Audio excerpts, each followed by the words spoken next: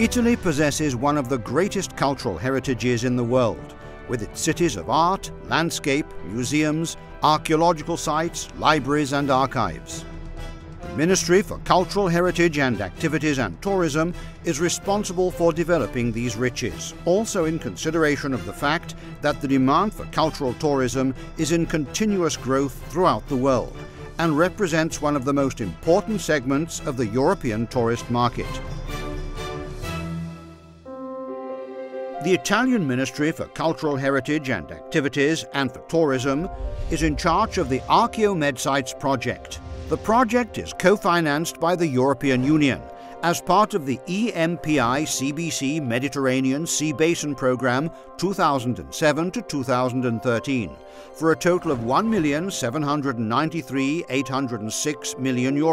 and will run until the 31st of December 2015. Italy, Tunisia and Lebanon, through their respective Ministry for Cultural Heritage and Activities and for Tourism, National Institute for the Heritage and the Lebanese Ministry for Culture, are the active partners in this project that will involve other European and Mediterranean countries. The Italian component was set up bearing in mind the complexity of the procedures to be activated and the competences both of the state and the local bodies. The institutional framework is completed by a qualified grouping of parties, defined as associate partners. These are the bodies and institutions who will not be beneficiaries of the initiatives, but who will place their skills and knowledge at the disposal of the project partners and the target groups.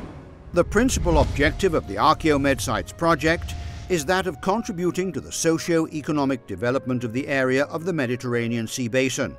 reinforcing institutional collaboration between the two shores,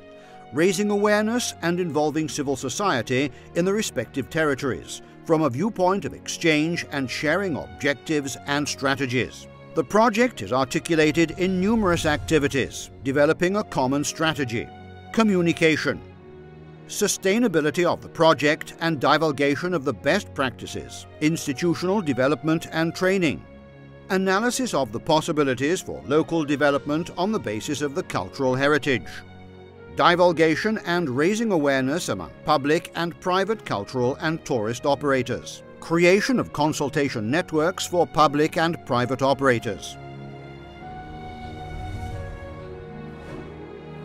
The archaeological sites and urban contexts involved in the project are Paestum and Velia in Campania, Tuvisceddu, Cagliari, Carbonia and Monte Sirai in Sardegna, Kerkouane and Carthage in Tunisia,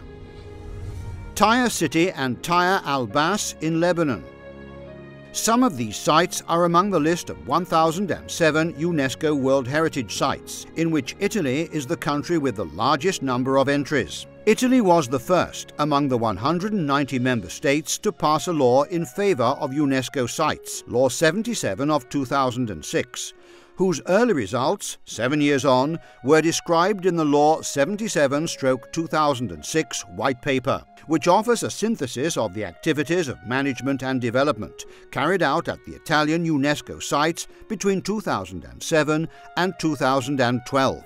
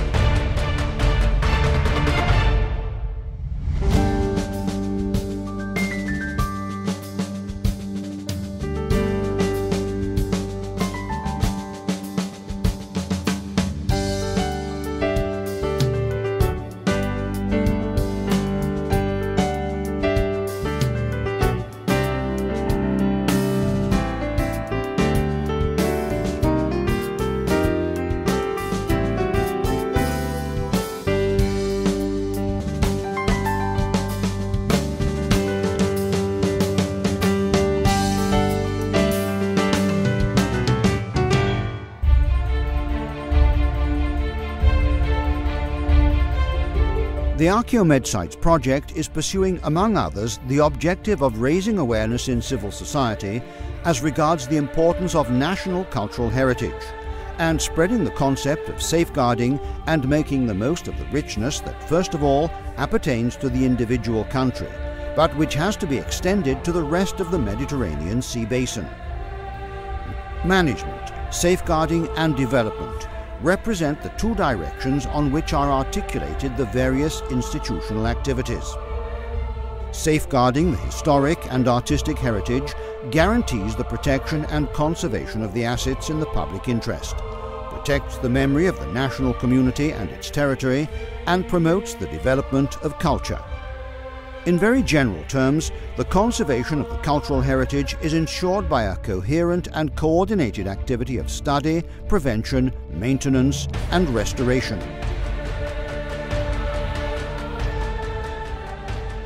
The development of the heritage, instead, seeks to incentivize all those activities that are useful in promoting knowledge of the national heritage and improving its conditions of utilization and fruition on the part of increasingly varied and numerous users. The concept of development, therefore, includes all those services aimed at the promotion of the artistic and natural heritage, traditions, knowledge, and national creativity that have characterized Mediterranean culture over the centuries. The urban context in which areas of cultural interest exist also proves to be a source of culture and diverse resources, which, if knowingly developed and used, reinforce the tourism potential of the area from a viewpoint of a perfect synergy between contemporary urban reality and archaeological site.